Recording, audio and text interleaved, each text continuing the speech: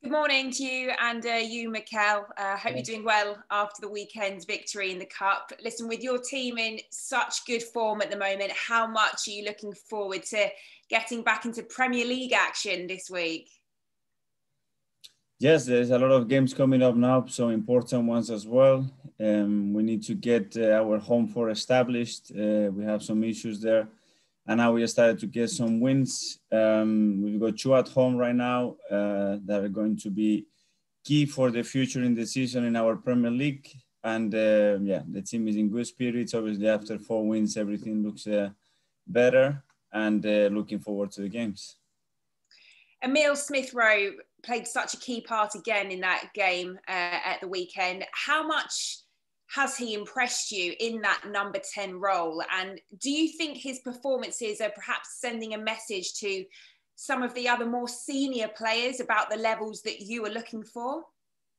Well, I've been impressed with his performance and the capacity that he's shown to do it in consecutive games, which normally with young players is not something very common. The other day he came in the game when we needed different energy and a threat in the box, and he exactly did what we expected, and he scored the goal, which is something that we've been talking to him. But there is no messages to any senior players. Here is a squad of players with different profiles, and everybody has to be pushing each other, trying to make each other better, and everybody contributes in different ways because every player's role is different in the squad. Crystal Palace, they'll be coming to you with just the 1 win in their last 6 in the Premier League. So what are you expecting of them? That's they are a really dangerous side, and they show that against the big teams. They are really compact and organized team. Under Roy, you know what you're going to expect. They have players with a big individual talent that they just need moments to win games, to create actions that can unbalance the game. So we have to be very careful with that. And then we have to play to be dominant again in the game, to go from the first minute to try to win the game, to attack them, and be cautious as well as the strengths that they have to try to control them as much as possible. Finally, from me, 11th in the table now, so looking much better than it was. But how important is it to beat Crystal Palace, just to further add some distance between Arsenal and those teams like Palace that are further below them in the table? Yes, again, and to keep having that consistency and that belief that we can go into every game having the feeling that we're going to win it. And the more games we are able to win in a truck, the better that feeling is going to be. And obviously, to start thinking more about the table in a different direction, you are able to win those matches. Obviously, your mind starts to look in a much more positive way. All right, good luck on Thursday. Have a good week. Thank you. Thanks, Emma. We'll move to Sky Sports and Gail Davis. Morning. Can I just start by running through some injury news? Gabriel, Martinelli, probably the most important, but also Gabriel and Thomas Partey. Can you start with Martinelli? How bad is that ankle? Well, we don't know how bad it is. He's getting a scan this morning. He didn't look up after the game because he was in a lot of pain, but yesterday he tested a little bit better. So let's hope that we have a scan today. It's not as serious, and we can have Gabi back ready soon. But we'll know more tomorrow, certainly. And Gabriel and Thomas Partey as well? Well, Gabi had a training session the other day. He tested positive. He had very mild symptoms, so he's missed a few weeks of training because he had to be isolated. He's better now. We expect him to be training with us in the next couple of days and make an assessment whether we can have him or not on Thursday. And Thomas has been in full training for the last 4 or 5 days. He's completely asymptomatic. He was a little bit rushed to try to play him against Newcastle, but I think he will be ready for Thursday.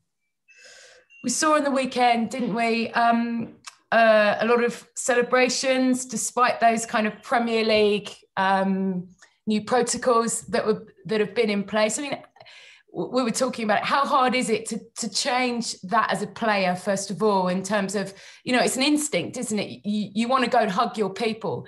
And second of all, how are you one of the managers that very worried morally to carry on playing this game, given the high numbers we're seeing and the sort of things that we're experiencing and hearing from hospitals. I mean, London, for example, there's a major incident being called.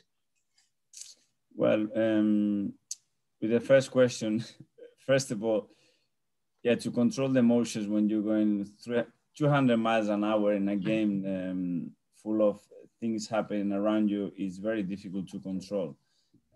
We're asking our players in corners, for example, to be man-marking people, to be pushing people around, and then we cannot fist bump anybody, you cannot say hello to anybody. It gets a little bit controversial and difficult to understand. Morally, with the situation that we have in the country, with the situation we have worldwide, to keep doing what we are doing, it's a little bit of a strange feeling. But we know as well what we can bring to the society if we are able to do it in a safe way. And there are a lot of positives to take. It's just that balance that when this starts to get damaging and worrying and start to exploit people, and when we can do it when we are still safe and we can, as I said, add something positive to this difficult context. And it wouldn't be a press conference if we didn't ask you about Ozil. Fenerbahce suggesting that he could be joining imminently. Ozil himself has tweeted that we'll know more about his future on a Q&A this evening or at some point this afternoon. What's your understanding of the latest situation, MIkel? My understanding and nothing has changed from the last press conference, that Edu and the club are having some conversations about the near future and the long-term future. And when we know something, we will announce it. Will you be tuning in to his live Q&A then on Twitter to learn a bit more then this afternoon? I'm sorry, but I don't have Twitter. I don't follow Twitter. Have you any idea what might be said in that? No. He's done it in the past. It's something that he tried to do to engage with his fans and keep everybody informed. So I'm not surprised. And just finally from me, Nketiah is another name that's been linked with a move away. Do you expect him to move on in January? No. Thank you. Thank you. Thanks, Gail. We'll now move to BBC and George Cummings. Thanks, Dan. MIkel, I know you was talking about playing on. I think football's a big relief for people at the moment in lockdown, isn't it? That's why it sort of needs to carry on in a way. But as you say, it's safe because, you know, there's not much else to do with everyone stuck in their houses. No, but that's why all the protocols and guidance and everything that we are told to try to keep the industry going is really helpful. I think so far, till the last week or so, we did brilliantly. And we were able to control that. If that's the case, and the government and the people are happy to do that again because they believe that is something positive and something to look at and keep people entertained, it's great if we can have in that sense. And if not, it will be them the ones making that decision that is no sense keeping this going. Martinelli, I think he's had 3 injuries. I mean, a couple in recent weeks. Is he unfortunately going to be an injury-prone player, or is this just a bit of bad luck with what he's going through this 12 months? Well, he had a really bad luck. The 3 injuries that you're talking, they are all really different. One, it was a contact. The other one, that is something it can happen to anyone, but you have to be really unlucky. Hopefully, we're going to scan him today. Hopefully, it's not that bad and we can have Gabi back. But yeah, I was gutted for him because he was in pain and he was gutted. Has Rob Holding signed a new contract at the club? It's something that we will announce as quick as we can, but looks like it. And I just wondered, it's a light-hearted one, really. Have you heard Emile Smith-Rowe's new nickname, what the Arsenal fans are calling him? They're calling him the Croydon De Bruyne. I just wondered, what was your thoughts on that? Call it Emile. Let's keep it simple. It's just the start. There's a lot to do. Thank you very much. Good luck. Thank you. Thanks, George. Move to Talk Sport and Ian Abrahams. Hi, MIkel. How are you? Hello. Thank you. Thank you. I just want to ask you one thing about Mesut Ozil, because it does look like he's leaving. How well do you think, personally, he's handled the last 6 to 9 months? Because from afar, it doesn't look like he's necessarily handled it in the best way. Well, it's always difficult to handle this situation when you are left out of the squad. It's been difficult for everybody to have players in that squad. It wasn't only him, because you need them motivated, you need them training well, you need them being part of what we are trying to do. And when they don't feel like they can contribute to that, it's always tricky. We have tried to manage that the best possible way. You said earlier that Crystal Palace, they're only 1-6, we're still a hard team to beat. Yet there does seem to be mounting pressure on Roy Hodgson. They're not maybe the team they were that have come to the Emirates in the last 2 or 3 years and really caused Arsenal problems. Yes, because they are a team that, as I said before, they don't need much. They have very specific plays in certain positions that reinforces that way of playing. Roy makes things always difficult. They lost some games, some that deserve it, some that they lost for big margin, like against Liverpool. But for me, it's not a real consequence of what they are as a team. Listen, every game in the Premier League is tough. It will be tough against them when a team is in the moment that they are in, because we weren't that far a few weeks ago. I know what the spirit in that dressing room and the willingness to put things right it is. So we have to be there really, really ready to go and win that match again. As you rightly say, a month ago, you were looking more towards the bottom 6 in the table. Now, top 6, I mean, is that back on in terms of a realistic aim for Arsenal? I think that the next 2 games are crucial to see the direction that we are taking, to reinforce all the things that we have improved on, the results that we are having recently, and we'll know much more, I think, in the next 2 games. And just some transfer news to end with. Lucas Torreira, what's happening with him? Well, I had some conversation with Lucas. He started the long period really well. Now he's lacking game time. It can happen. The team is doing exceptionally well. They are first in the Spanish La Liga. So when a team is winning, it's difficult to get in the lineup. It's a long season. I know Lucas' character. He's going to try to keep going and pushing, and let's see what happens with him. And Emile, you've been linked with quite a bit with Norwich. I mean, he's a very skillful player. And Diego Costa, who's a free agent. You've also been linked with Diego Costa. Do you see him as being a traditional Arsenal number 9? I mean, I go back to the likes of Malcolm McDonald and Frank Stapleton, so he might be a little bit like them. Yeah, we get linked with players that we haven't even discussed. So as you can imagine, I cannot go name by name. All right, good luck against Crystal Palace, MIkel. Thank you. Thanks, Ian. Now to the Press Association and Mark Membrans. Morning, MIkel. Hello. You said last week you'd hope to have news on Mesut Ozil's future in the coming days. Just for your own sanity now, you must be keen for the situation to come to an end. No, it's that we can resolve a situation one way or the other. You know, it's always good to know what we're going to do, what is going to happen. I knew that when we made that decision, the consequences that we could have. We still have to try to find the right solution for the player and for the club. And we are trying to do that, and let's see what we get. He obviously hasn't played much, but he is a World Cup winner.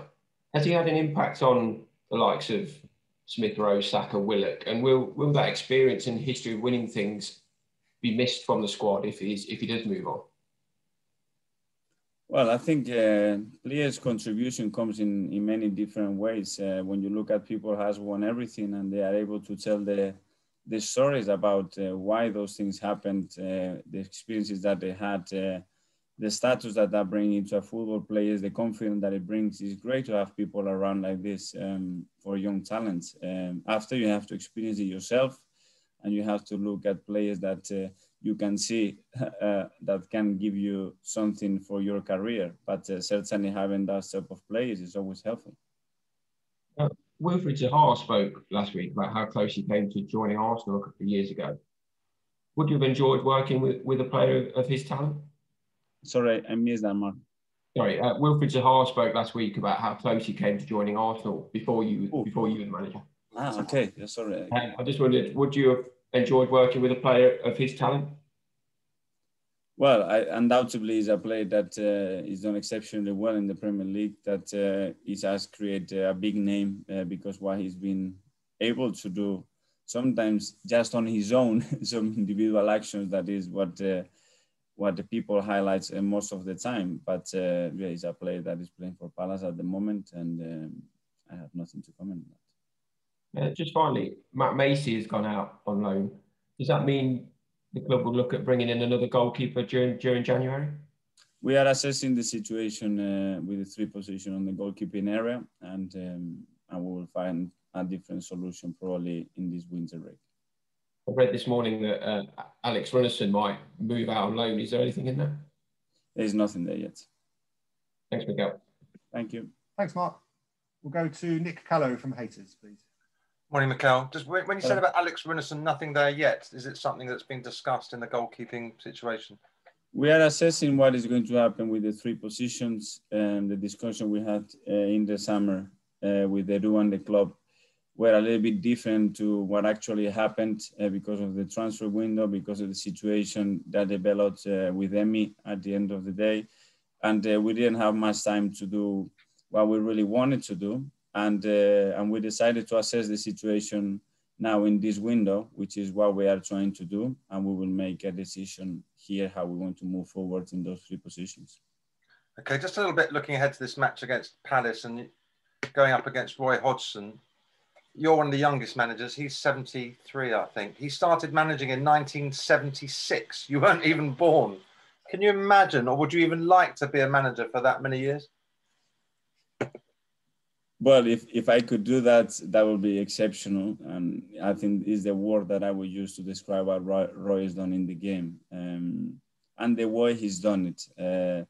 I think his charisma, his personality, and the way he approaches people, how he is as a person, and then what he has achieved as a coach, I think it's just exceptional. And in these days, I've been doing that for a short period, but to do it, just to imagine to do it for that long, it's an incredible achievement. So my hat's off, because you should have something really special, and really special people around you as well, I believe.